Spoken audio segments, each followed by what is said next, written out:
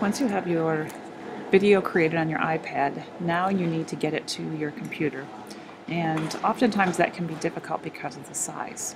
One thing you can do is go to the camera roll and try to email it to yourself if it's a smaller size. Another option would be to upload it into your Edmodo backpack. And so on the iPad, there's an Edmodo app, and you can open that up. And then you could log yourself in to that.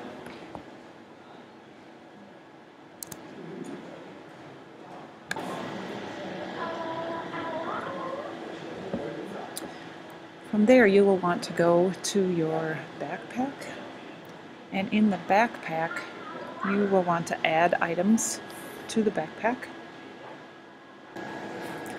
So if you have the backpack open, and then in the upper right hand corner you select the plus sign, and if you want to upload photos or videos, it's going to take you to your camera roll, and there you can select your video to upload.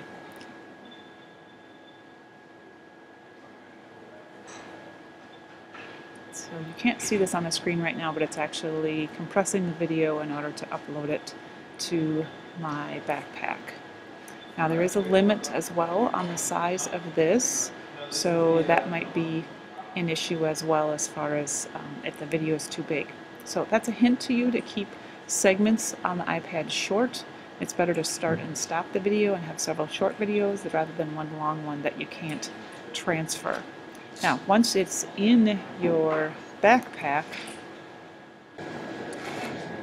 this would now be available on your computer in Edmodo as well. So you could simply log yourself out of the Edmodo app, go onto your computer, and now you have this file which you could download and then use, edit, or whatever you wanted to do with that particular file.